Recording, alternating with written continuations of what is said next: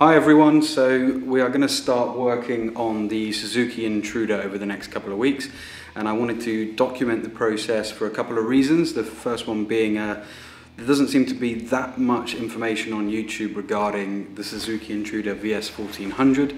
There are some bits and pieces out there, but I want to do a full catalogue of a tear down of the bike, to stripping the carbs, to emptying the engine oil, to all of the little bits and pieces that I had to learn originally. I wanted to document the whole process from now right through until spring of next year. It would probably serve me quite well to have a video sort of log of how I'm taking things apart, so that if I ever get lost, I know how to put them back together. I'm not a mechanic by trade. I only know things that I've learnt by doing them or by asking advice of people that know more than I do.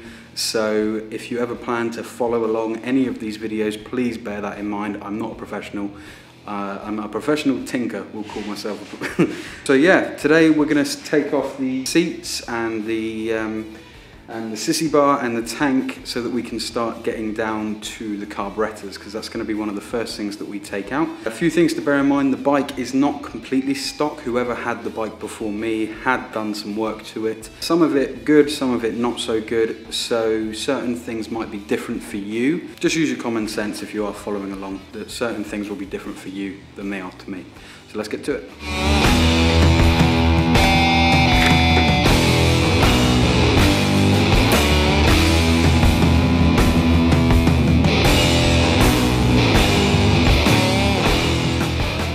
So on a lot of seats, what you'll get is you'll have a quick release nut here, which is kind of like a thumb release screw. That hasn't. This seat doesn't have that. It's actually been fixed with a Torx nut and a 12mm bolt. So I've got to take this off. But hopefully, if whoever had your bike before you, or if you bought it brand new, this should have some form of thumb screw for easy release.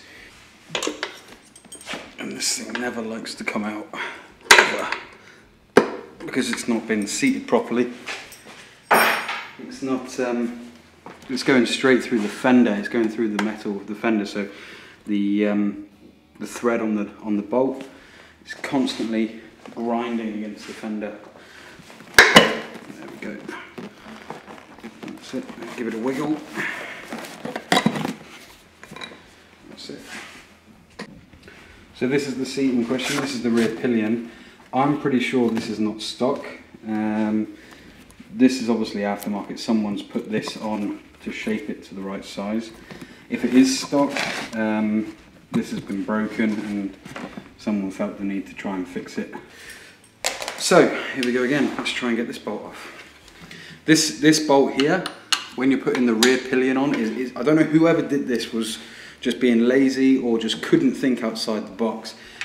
When you put the rear pillion on, it has two lugs that sit underneath this metal frame to hold the bottom end, hold the front end of the pillion seat down, and then you fasten it at the rear. But in order to clamp the rear pillion seat down underneath this, you have to tighten this screw down. And when you've got the pillion in place, there's absolutely no room to get in here to get to this nut. So it's not been well thought out. I think it's just been thrown together. It's just lazy. This is actually loose. I'm going to do it with my hand. I can. And that's because there's no thread locker on it. Always use thread locker.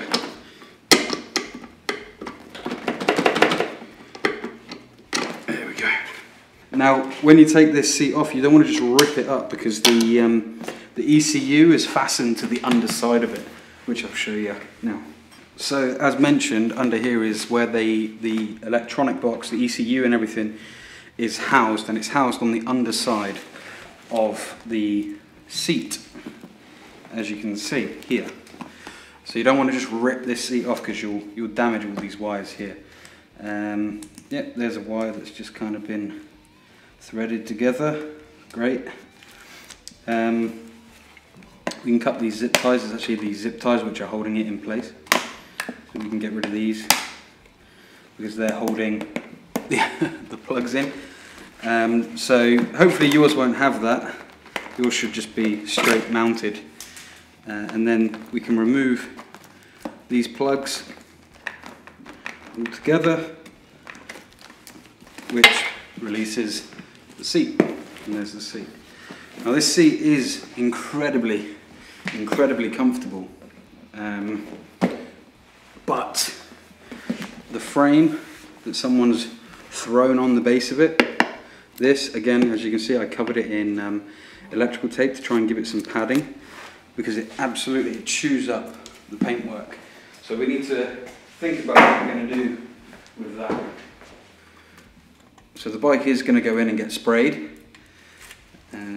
Not sure what colour yet, but I know it definitely is not going to be black and is definitely not going to be white.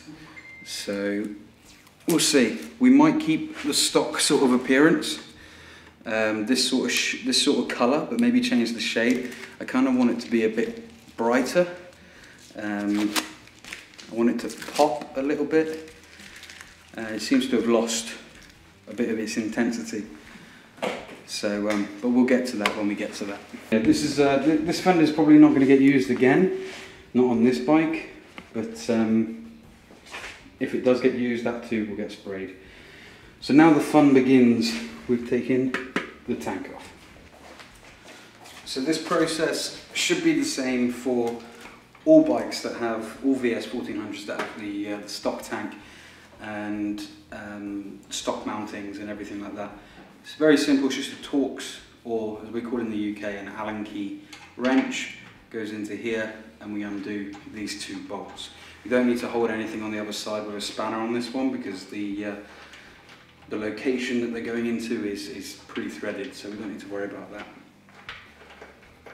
And you'll notice there's a couple of bushings either side, and that helps reduce vibration.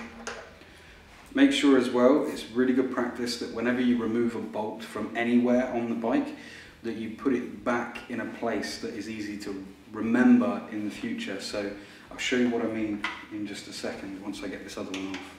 So what I mean by this is, this mounting bracket here, we know that this is going to have to go back on because we're going to be using the same tank. So I like to put my bolts back into these sorts of things. And if you can get the mounting bushings out, just be very careful at this point, because there is nothing holding the tank in place at the moment. So you want to be very slow, take your time. If you've got a friend, that's always a good help. They can stand on the other side and support the tank. But I like to put these on, put these back on here, like so. And then everything is in one location and is safe. So now that we've removed the two fixing bolts at the rear of the tank, we can start taking note of the front mounting bracket. Now this has no actual clamping system on it. It's literally a slide in and out sort of job. So right now the only thing holding this tank in place is a rubber gasket that sits inside the receiver here.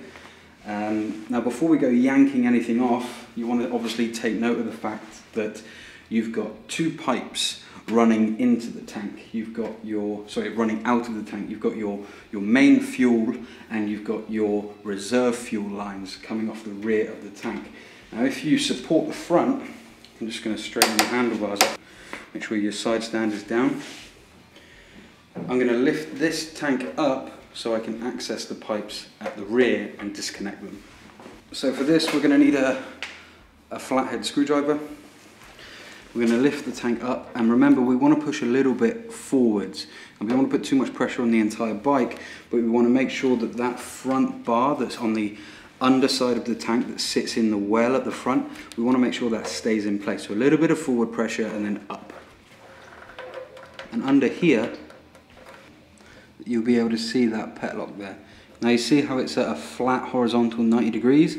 That means that the fuel is off, so it's safe to remove these two fuel lines. If it's in an upright vertical position, the petlock will allow fuel to flow, so you want to make sure that it's definitely off before you go removing these pipes, otherwise you'll have fuel all over the place.